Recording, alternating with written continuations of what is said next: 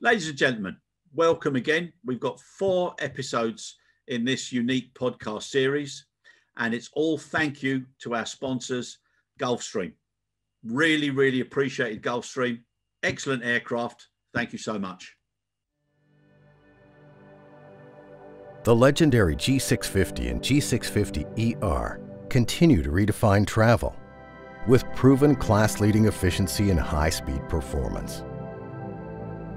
Fly farther, faster than on any other business aircraft. Saving more than 50 hours a year cruising at Mach 0.90. Access destinations that matter the most through excellent takeoff and landing performance, combined with exceptional range. Relax in the smoothest ride in business aviation, soaring above turbulence that other aircraft must pass through, and enjoy higher fuel efficiency and lower CO2 emissions than the competition, thanks to an advanced wing design and engine technology. For over 60 years, Gulfstream has set the standard for performance, safety, and support.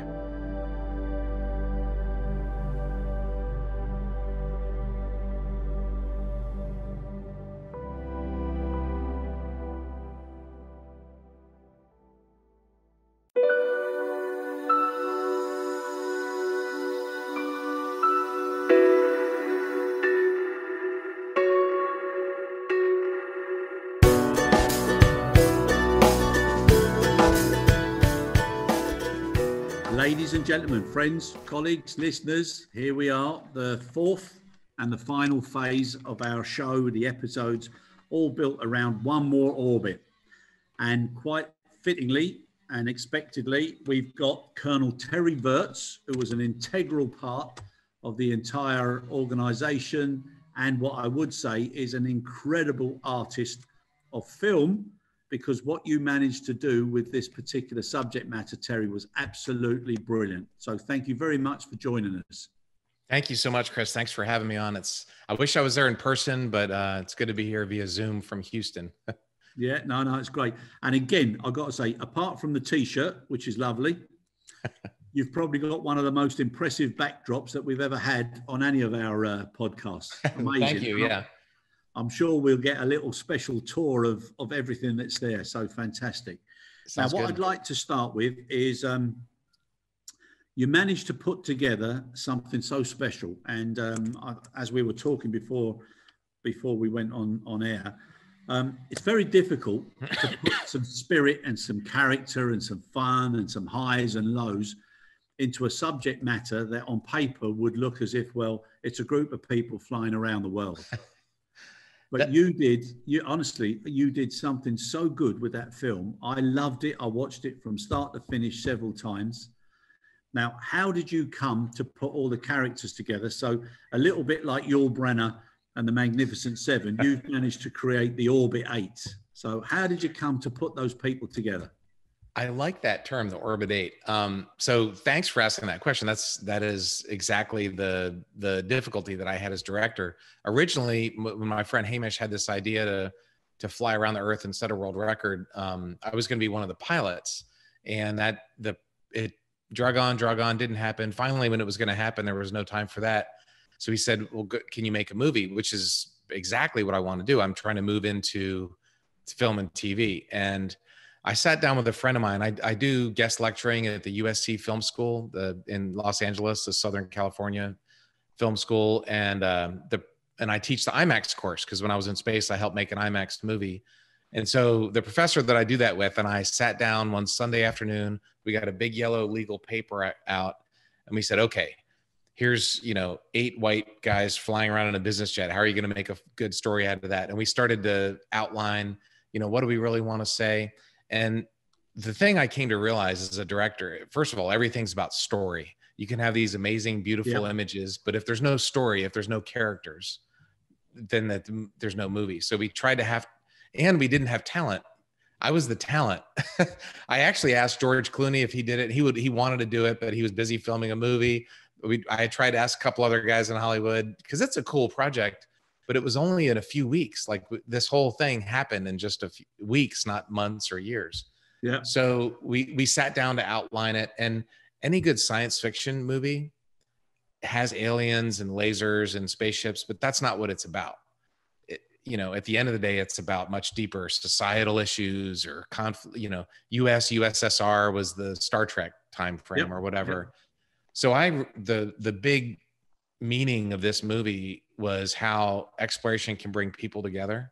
So Apollo was during the Cold War, but kind of the world came together. And then this mission, we had 8 people from 8 different countries, and we worked together. So that was how the story began. That's the Orbit 8. Like you said about a story, I remember somebody telling me that whatever you do in business or whatever you do, if you can get a story that people can relate to, then it's easier for them to follow it. And if what you mentioned there about the Cold War, you know, when all those crazy times and things were going on, the space program with Kennedy, that actually brought nations and it brought the whole world together when eventually a man landed on the moon. Mm-hmm. And speaking with your colleague, cosmonaut Jamadi, it was amazing that in such times, such harmonization, collaboration could be formed up in space, mm-hmm. and it wasn't able to be attained in the same levels back down on Earth. It was amazing. And it's still that way. And by the way, I love Gennady. I thought he was a star of the film. He's a funny guy. He looks like this very serious Soviet fighter pilot. And when we did our crew photos for Expedition 43, when I was commander, he was on my crew. I was like, all right, guys, everybody smile for this one. And he's sitting there like, I'm like, Gennady, smile. He's like, I am smiling, you know. But when you talk to him, he's the funniest guy. And my favorite scene in the movie, I think, is when we're all sitting there and we realized that Hamish is British and I were on the Western side, and Ben is East German, and Gennady was flying Su-24s in East Germany. And here we were flying this mission together. So it was a great example of, you know, former enemies working together. Yeah, and he does. He's got an incredible smile. We had a session with him and with Anna, who did the translation. Right. There was a few misses, but it was a great exercise. But the one thing that I said to him was his skin and his age. It looks as though those years that he was up in space have done something, because he's almost like a Dorian Gray character. He's not aged. In fact, he's got better. He's in great shape. And, you know, it's funny. One of the chapters in my new book, I wrote a chapter about time travel, because we're going so fast. And with the acceleration that we have, we actually, because of relativity, because of Einstein, we actually aged less. And during my 7-month mission, I aged 7 milliseconds less than you did down here on Earth. So that's something I like to joke about. Yeah, but that 7 milliseconds, because myself and Gennady, we're roughly the same age. Right. He definitely looked better than me. So I think I'm going to have to get myself up into space as quick as possible. You know, yeah. And I know some actors and actresses, and the actresses are like, oh my God, I need to go to space. Cause you know, for them, for everybody, time's important. For them, time's really important. So they always want to do that. And yeah, Gennady has the most time, speaking of time, in space of anybody. Yep.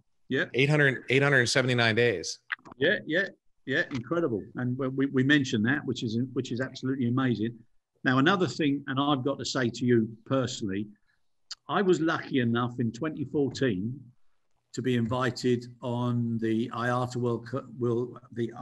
World Cargo Symposium, which was in mm-hmm. California. And we actually went to CSC, the Californian Science Center, mm-hmm. and we had dinner in there with the Endeavour in there. And it was amazing. And I can remember sitting there talking to the guys around and saying, do you realize where we are and what this means and all this sort of stuff? We had such a great conversation that would never have happened under normal circumstances. But I never thought I'd ever meet somebody who actually landed it back on Earth. That must have been an amazing experience. Incredible. It was, I'll tell you, as a fighter pilot and a test pilot, it was the highlight of my aviation career. The space shuttle was the most amazing flying vehicle ever made. We're never going to make anything like it again. It was just really cool. The new capsules that we have, you know, the Boeing and SpaceX and even the Soyuz, they're great, but they're 100% automated. You just sit there and don't do anything at all. And then all of a sudden you're docked. And the shuttle was not like that at all. You had to fly it manually. So as a pilot, I was really lucky. I knew how fortunate I was to get a chance to fly it. And on the second to last mission, I've got a model up there, but anyway, it was awesome. And something else that made me think and put things together is yesterday I was watching the 2 last 747s of British Airways fly off, being retired out of the fleet, which is about 3.5 years earlier than expected because of the financial situation. COVID, right. But to see the Endeavour on top of a 747 being flown around New York, and then and then going up through the roads in California, I mean, it's incredible. It was the way, the Toyota Tundra was the big commercial. They got to drive it through Los Angeles. They had to take down all the street lights and telephone poles, and just so it would fit through the street. So that was pretty cool. I'm actually good friends with Alex Cruz, the CEO of British Airways, and a guy named Al Bridger is their chief pilot. And so I got to fly the British Airways Boeing 747 simulator not too long ago there in London. And it's sad that it's getting retired, but 2020 happened and things are changing. Yeah, and I see the old Queen of the Skies flying off. It's, it makes you realize, getting old, how time is changing, and, great memories. But we'll see what's coming. Now, your book, before we go heavy into the One Last Orbit, your book, How to Astronaut. Okay. Yes. Firstly, it's a little bit, it sounds a little bit more difficult than how to, exactly. But how to cook a good steak, or how to cook or whatever. But I understand that you've done it in such a way that you want it to be nice and easy for everybody to appreciate and have some fun and laugh along with it. So those short essays that you've got in there, what sort of storylines do they cover? Well, I wanted to write I wanted to write a book that would bring space travel to everybody. So I didn't want to write another astronaut memoir. There's a million of those out there. So I broke spaceflight down into 51 short essays. You can read them in any order. They're really for anybody. I use a lot of acronyms because NASA is all about acronyms, and I make fun of them. Like I'll say, and then I was working on the ARED, which is the NASA acronym for workout machine. Or then the SRBs came off, which is the NASA acronym for big rocket or whatever. So I take these technical terms and hopefully make them accessible and fun. Some of the chapters are what you'd expect. How do you launch in a space shuttle? How do you deal with emergencies? How do you do medical training? And then some of them are what you probably wouldn't expect, like what do you do if your crewmate dies? What do you do with their body? Or how do you time travel? Or are there aliens? And so it's like stuff you'd expect, stuff you wouldn't expect. I wrote a chapter about space tourism because that's the new thing. And so there's, if you're going to be a space tourist, here's the stuff you need to know. There's a chapter about sex in space. And so there's something for everybody in there. I feel we should stop at that one. Sex in space. I don't mean stop and not include it. It's something that would interest me hugely, but maybe for another podcast. Let's do it. Yeah, I mean that would be a different. Yeah, not you and me. Yeah, that'd go down well, wouldn't it? Hey, we'd have a bestseller there. Right, I think whilst we just take a little breather there. Now the record. All right, so you guys must be so close as a group after achieving that. And obviously we've seen the emotions. We've seen the emotions when it was announced and when you all finished, which was incredible. And especially Yannicka. I asked her about her statement where she said, "Is this mission so important to me that I'm happy to risk my life?" And she said, "Because I'm such a tech nerd." Yes, it is. Right. And we had a session with her. She actually got a little bit emotional. She had such a life experience, I think, as a part of that whole exercise. It was brilliant. But for all 8 of you, I would imagine for the rest of your lives, you'll be having reunions and get-togethers because it's such an incredible thing that happened. It is. And, we text each other on our group chat, and the circumnavigators is what we call it. And, but we got to change it to the Orbit 8. I like that. But we just met. I mean, I knew Yannicka and I knew Hamish, but the group didn't know each other until the week that we did this. And so we all kind of descended on Florida. We got to meet. We had a dinner beforehand just to get to know each other. And then we went through this thing. And then on Friday night, we had another group dinner, and it was like we were best friends for life. You know, some of the guys brought their wives there. And we were toasting, and it was like, can you believe we just met each other a week ago? It was amazing how this thing brought us together, which again was the point of the movie, how exploration brings people together. You know, there's a story of the lady in Mauritius that was not planned.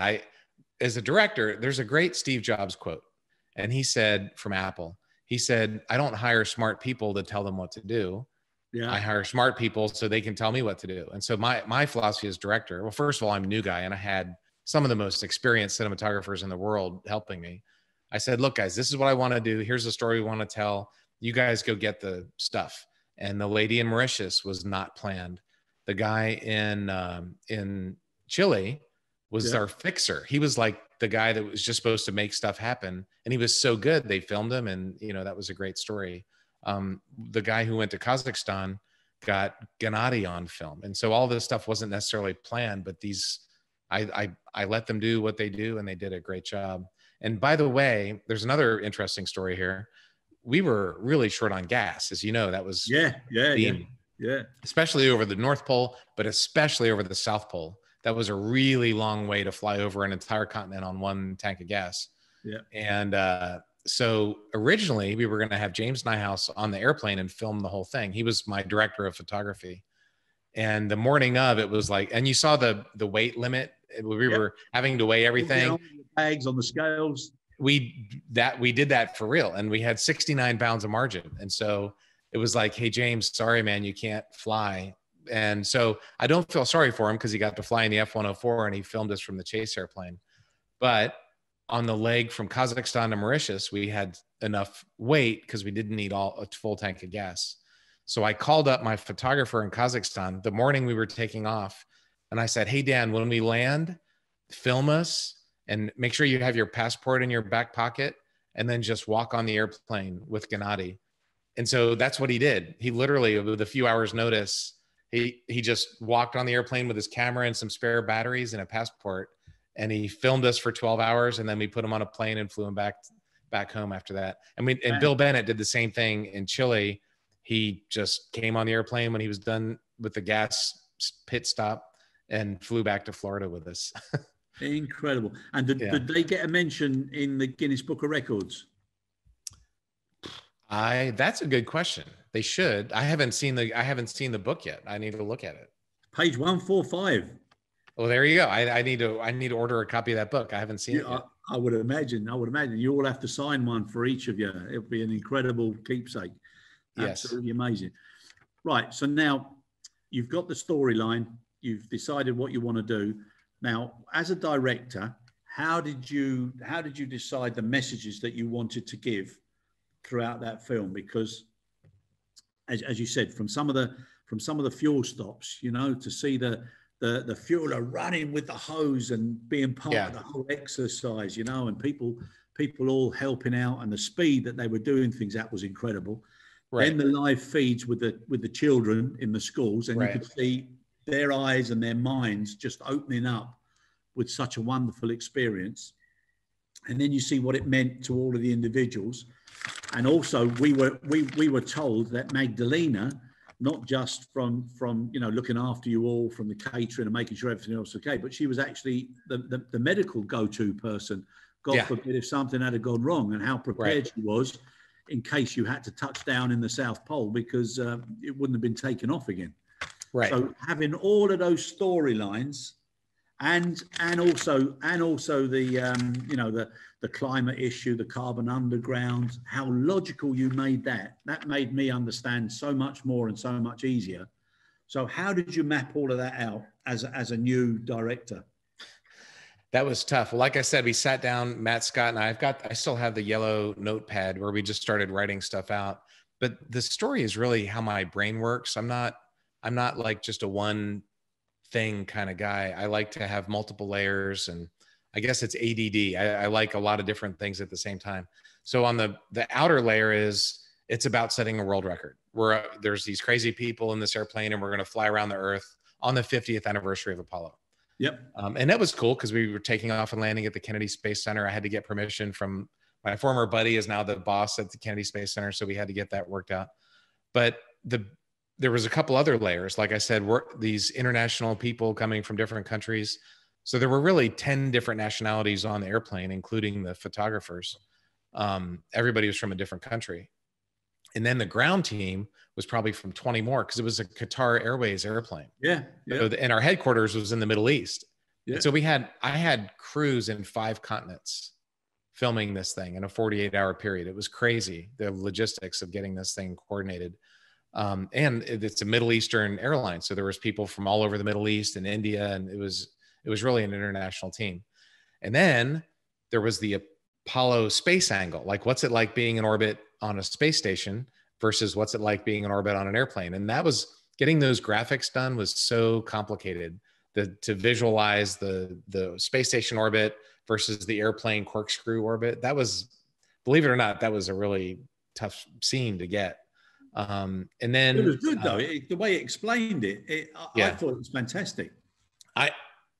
Astronauts, I showed that to astronauts, and I'm like, wow, I never thought of that before. So yeah, that was really cool technical thing. And then we had to live stream this mission, which was not originally part of it. And that's complicated. When you're flying on normal routes, there's lots of bandwidth and you can get Wi-Fi on an airplane. But when you go over the North and South Pole, there's not, because the satellites are over the equator. They're not over the poles. And so that was a really complicated thing that Janneke had to do. She actually borrowed a very famous person's G650 at an airport in London that everybody listening to this knows. And so that we could do some technical testing before we tried all these crazy pieces of equipment. Ironically, the electronic boxes that she used were called Apollo. And then underneath all those layers, there was there's the friendship, there's the space, there's people come together, but then there was the environment, like you mentioned. This organization called the Carbon Underground, we worked with them to make our flight carbon negative. Yep. And they have this really unique, they don't just plant trees, they actually work with the soil and change soil management. And according to their data, it's 30 times more effective than just planting trees. And so that by working with the biomes and the small microbes that are in soil as a way to bring carbon underground. That's their name, the Carbon Underground. So there was a lot of different layers to the story. No, that was incredible. Now, and like I said, I could imagine now a film being made of the Orbit 8, okay? And then it's what types of characters would play which, because some of you, I mean, you got Hamish, who seems to be he seems to be a man who just wants to keep doing things with his. He's an adventurer, yes. Taking Buzz Aldrin, his son, the first Nigerian to get down to the South Pole. I mean, so many firsts. It's incredible. And he still wants to do more. He wants to go down to the bottom of the ocean now. He is a British explorer, just an adventurer for sure. And this was his idea. And it's a crazy idea. When he first told me, I was like, oh yeah, that would be great. Sure. Like, I didn't think it was going to happen. And he made it happen, which is amazing. He gets stuff done. So, stuff that you wouldn't think is going to happen, Hamish will get it done. So he was an amazing character. I'll tell you what, Magdalena was probably the most interesting person on our flight. She's Polish, but everybody was from a different country. And she is like, we have this beer commercial in America, the most interesting man in the world. Well, Magdalena is the most interesting woman in the world because she's just amazing. Janneke was on the Norwegian Olympic skating, development team. She was a speed skater, and then she became a filmmaker. And so she's amazing. Ben Ruger, the German, is like the funniest guy. He and I want to do a TV show now because there was a lot of chemistry there, and it was really cool. So we just had this the pilots were really cool. Everybody was, initially I was afraid because we didn't have talent. There was no Hollywood actor or actress that was going to be our star, but it was a really great group of people. There was definitely personality there. You should do that with Ben. I worked for Lufthansa for nearly 30 years, and I didn't see that many comedians in Germany. So if he can make you laugh, that's a definite winner. Have you seen the heaven and hell joke? And they make fun of Europeans, like heaven is where, and they have like the police are, the cooks are, the parties cooks are from England. The comedians are never from Germany in that joke. yeah, in heaven, but in hell, yes. Same as the chefs or the cooks. Right. From England in hell, yeah. No, that's great. But it would be I tell you, it'd be a great film because of all the other things that went on behind the scenes as they were all then brought together. You know, maybe that's what you can do next, Terry. Well, that would be fun. There was a lot of stories too that I couldn't tell. And, you know, as we were talking to different networks and how are we going to distribute this, they're all like, they wanted to see more danger. They wanted to see more crazy stuff. And, but this is a Qatar Airways airplane that, you know, we can't show this crazy dangerous thing because obviously they're flying very safely. So there was lots and lots of limitations on what we could show in the film. Yeah, but you added there was a certain amount of reality whereby people could see that, you know, God forbid if something happens, and there had to be an emergency landing. Well, you've got to say goodbye to the aircraft because it's not going to take off again. Right. And also, you know, the fact that there was very limited, if any, alternates over a certain part, and then you flew over the volcano. Then you got the. I didn't even know that. Until we landed, I didn't know that there had been a volcano down there. Yeah. And then you got the Russian aerospace, and then you got the fuel issue. You got the freezing temperatures going above the max limits. You know? So it was minus 83. There's a lot of stuff. There was a lot of stuff that happened, and there was even more stuff. The landing in South America in Tierra del Fuego. Weather conditions. The weather was not good. Yeah. I mean, it's the winter time in South America. It's not in Antarctica. It's not good weather, to say the least. But a lot of credit also, like in any of these issues, it has to go to the aircraft, the G650. Yeah. What an incredible aircraft, huh? It's unbelievable. I think it's the best business jet in the world. I mean, it's just an amazing airplane. And we set, I think, 13 or 14 world records. It's set all kinds of world records. It can go far. It can go fast. It's a pretty good sized cabin. It's comfortable. Now it's comfortable for like a normal leg, but we had a big crew plus filming, plus all this equipment for 48 hours. So that's not how you're normally going to use a jet like that. But we did it, and it's an amazing airplane. I don't think this record is going to be beaten. Maybe never, not for a long time. It's going to be hard. It's going to be hard to beat what we did. Yeah, we were talking about that, and even with new generation aircraft, the likelihood of the balance that the 650's got as well, is going to be very, very difficult. So it's going to be very tough. Yeah. And it was also interesting that it was Qatar. I also worked for Qatar Airways, so I've had experience with the chief, and he definitely put safety safety first. Mr. Al Bakr. Yeah. He wouldn't take the risk, I don't think, of something not being successful. Having that, if we had not had Qatar Airways, this thing would not have happened, because it wasn't just the airplane. Hamish had several wealthy individuals offering up their G650, but they didn't have this massive logistical support. Qatar sent 2 captains to each of those fuel. You can see it in the film. To make sure. And the day before, they all did a dry run of the refueling, because the flying is the flying. You're going to fly at that speed. The route is the route. You're not going to make up a lot of time unless the winds change. The time and the threat and the record was set on the ground and the pit stops.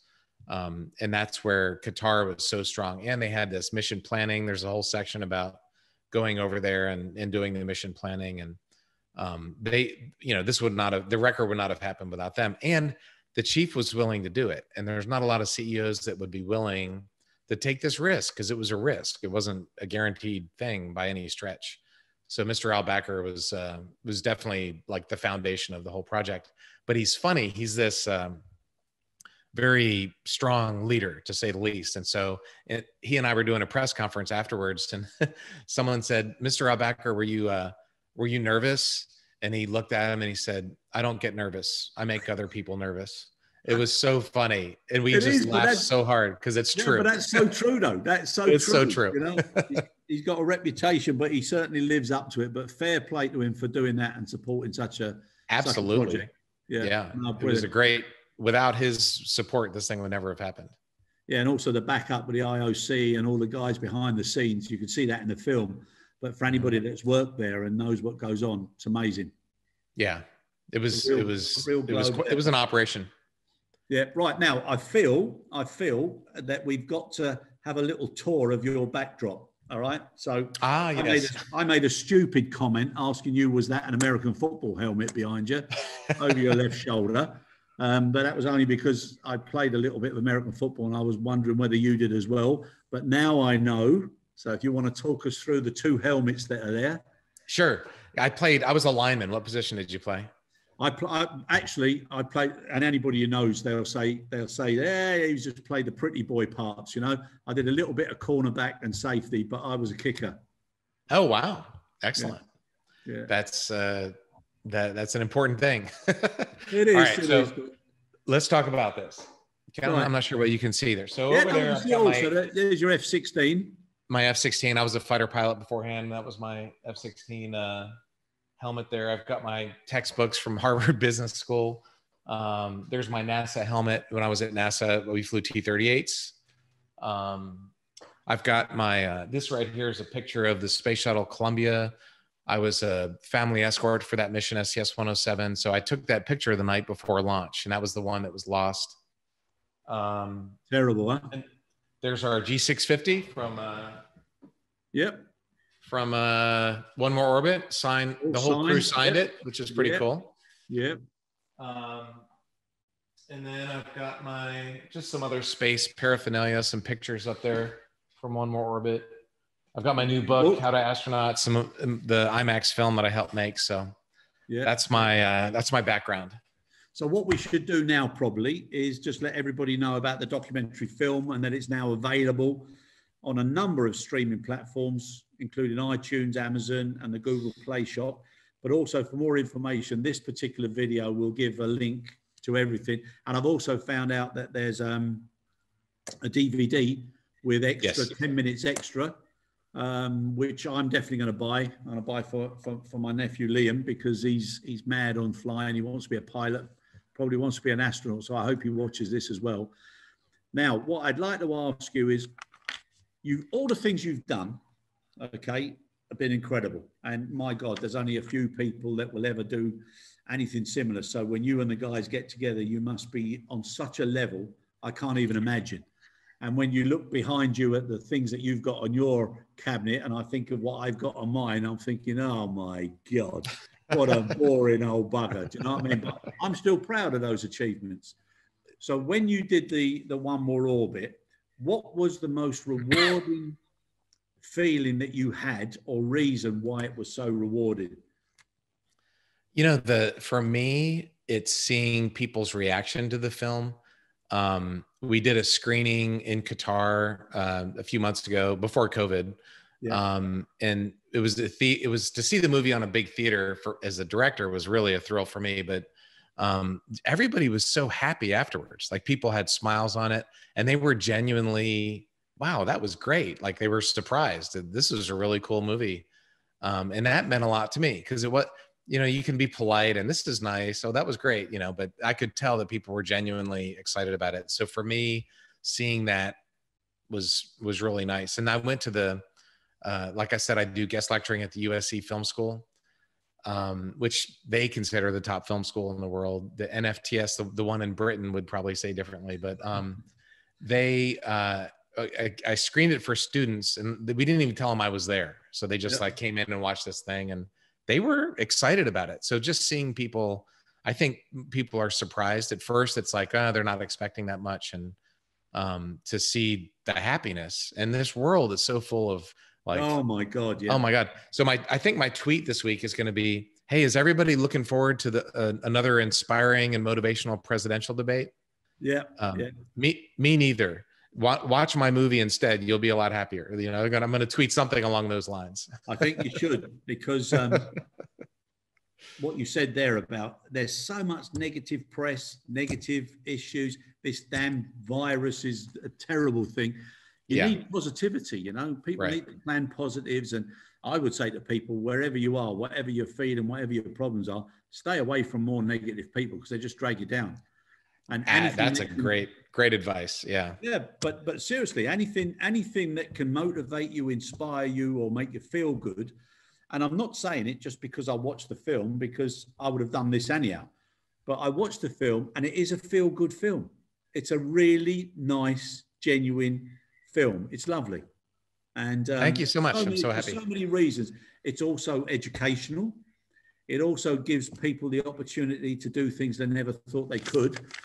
And when we were talking as well with Yannicka and finding out about her medical past and the hurdles she had to overcome, it's incredible. So if you are ever going to do the Orbit 8 film, you've got so many sub-stories that could come together with a common denominator of breaking a world record with all those characters. It was incredible. Honestly, I take my hat off to you. You painted such a wonderful, wonderful picture of human mankind and their endeavors to do something and test themselves. It was brilliant. Thank you so much. Yeah. Yannicka's story is amazing. She was in a wheelchair after a horse riding accident, and she didn't accept that. And she ended up, training with the Norwegian ice speed skating team for the Olympics. So yeah, her story is unbelievable. Yeah, she's such a character. It'd have to be something really serious to go up against her. I was really a bundle of energy. Yes, she's trying to start a company now to do clean energy. She doesn't think small, that's for sure. Yeah, no, it's brilliant. So that was one of the most brilliant. What was the funniest moment of the whole Orbit 8 exercise? Well, that was after we went over Antarctica and froze the airplane. I know. So it got cold. It was minus 83 Celsius, which is cold, colder than the airplane's supposed to fly at. And for a long time, we had to fly across the whole continent. It wasn't just a real quick minus 83. So anyway, when we landed there, there's a scene in the film where Ben was our engineer, and he got the toilet line froze and he got dripped on. And oh my God, he smelled so bad. Like I literally had to take ibuprofen after he was in there, and he washed himself up 3 times, I think. And he just stunk. And it was killing my head. I had to take some ibuprofen. So we had a lot of fun with that. Yeah, I'll bet you'll never forget that one. Yeah. No, for sure. I remember that in there as well. And what was the most surprising thing that either you all experienced or you personally, what was it that will live with you now for however? For me, so I've seen the whole planet. I've seen most of the planet, and I want to do a show where I go visit these extreme places that I saw. That's one of my goals. But I had never been over the North or South Pole. I've been to the South Pole, but I've never been over the North Pole. And it's beautiful. It is a crazy place. The ice patterns. There's some video in the film. We filmed it. It's really unlike anywhere else on the planet. It looks from, I always say from space, from the airplane, it looked really amazing, but it was a lot of water and not a lot of ice. And you can see that. And so that really stuck. That's what motivated the Carbon Underground segment. Yeah.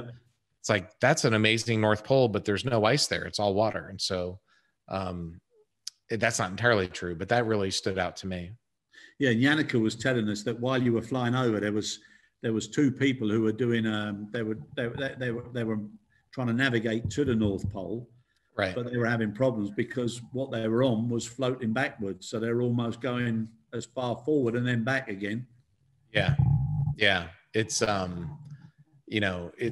it's real. It's something we need to fix. And so that's why we made part of the movie about climate change.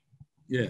But I thought it was incredible. And especially coming from people that had actually been in space for multiple reasons, and then looking back where they came from and seeing that it was injured and that it was hurting and that it needed to be fixed.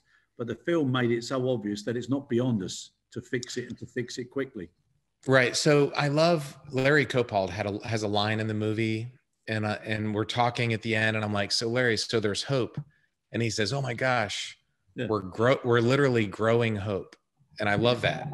Like, that's his thing. We're growing hope. And the climate can be so negative and people get so angry and they are yelling, and that's not the way you change hearts and minds. No. You don't change hearts and minds by yelling at someone, telling them how stupid they are. You change hearts and minds by saying we're literally growing hope. And that was Larry's message. He did, by the way, right after this, his organization did a deal with the whole country of Thailand with the government to change the way they do farming, which is pretty cool.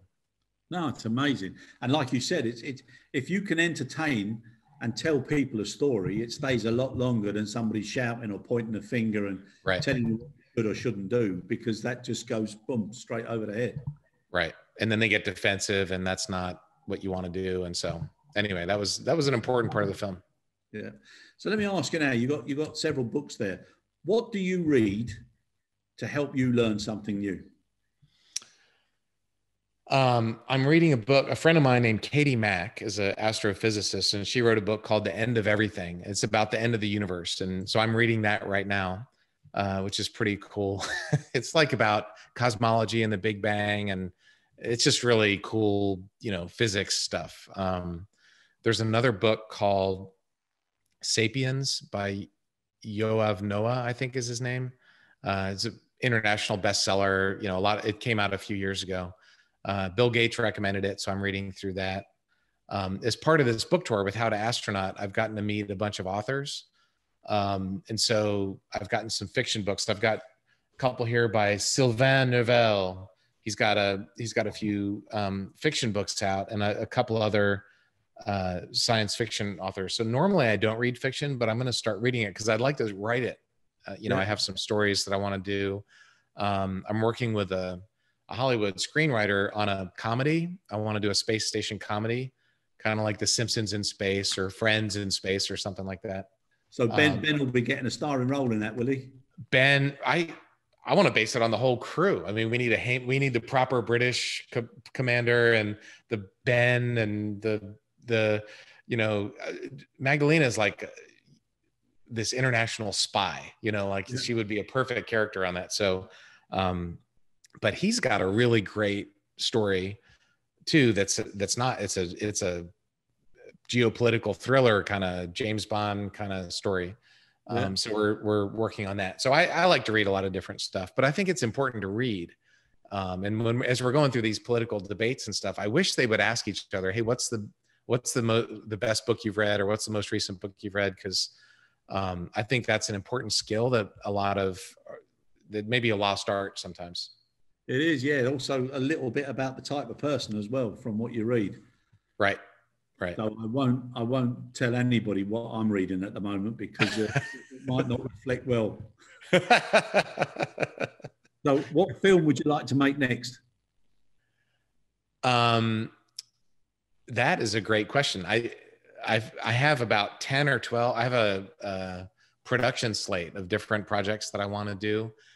The TV series that I really want to do would be Extreme Earth, where I get to go visit people who live in these extreme places that I saw from space. The film that I'd like to make is actually this TV series with my colleague who's a screenwriter. I think it's going to be a great show. We just started pitching it this week, literally, to a few people, but I think that's going to be a good one. I'd like to make a movie about Columbia, the accident that happened. That would be a very personal human story. So those are some ideas that I've got. So you're going to be kept busy, I'm pretty sure. And what's the family think of everything that you've done? Well, it's funny. So here's what my family thinks. So I was sitting with my daughter 10 years ago. By the way, let me backtrack. Yannicka and I made a short film called Cosmic Perspective a couple months ago. To enter it in a film festival. And I should have said this right away. It's about space photography and how it's changed our perceptions of ourselves and the universe. And I would love to turn that into a feature length, like an IMAX type of film, or a docu-series where you just interview really cool and interesting people, like Brian Cox, for example, or whatever. When you saw these rover pictures, what did you think? And I think it would be a really cool series. So that's something. This weekend, we're going to finish the final draft, and it's going to get pitched next week. So anyway, yeah. Okay. So we're excited about that. No, that's awesome. So your next, so we're talking about the family. What did the family think of you? We were talking about your daughter. So right after my space shuttle flight, I fly on Endeavour. I'm sitting there with my daughter. She's, I don't know, 10 years old or something. We're on the couch watching basketball. I like sports. And this was back when LeBron went to the Heat, and he had just won his first championship. So we're watching the NBA finals, and she looks at me and she said, "Dad, why can't you be more like LeBron James?" Yeah, there's a man who's just come back and landed safely from space. She's like, fighter pilot, astronaut, whatever. Why can't you be more like LeBron James? And I was like, well, there's one or two obvious things, you know. He's from Ohio and I'm from Maryland, so clearly that's a big difference. Anyway, it just made me laugh. The kids are not impressed. I think as though now that they're older, yeah, and they see the things that I've done, and I think every once in a while they're like, "Oh, wow, that's a good thing." Yeah, but you know, kids are never going to be impressed by dads. I was having lunch with Jim Cameron a few months ago, and we were talking, and he was like, he has a teenager. And he said, Terry, he was on his way to film Avatar. It's in New Zealand, you know, this multi-billion-dollar deal he's got to make 3 new Avatar movies. And he said, Terry, my son was so, like, he doesn't care about anything I'm doing. He was just so excited that I was getting to meet an astronaut. And my kids are like, whatever, where's LeBron? You know, so it's just funny. The kids of people who do stuff like that are never impressed. They're always more interested in the other dads. Yeah. You're right. But every now and again, they look up and they're very pleased, and I'm sure they're very pleased with what you've done. I would be absolutely proud as punch, and it's been an absolute pleasure meeting you. Thank you so much for coming on the podcast, and we're wishing, and I'm pretty confident that the film will be a huge success. It's going to go crazy, and for anybody who wants to feel good about something in this crazy world where we've got something that's affecting the whole world so negatively, it's a wonderful, wonderful storyline. And I thoroughly enjoyed it.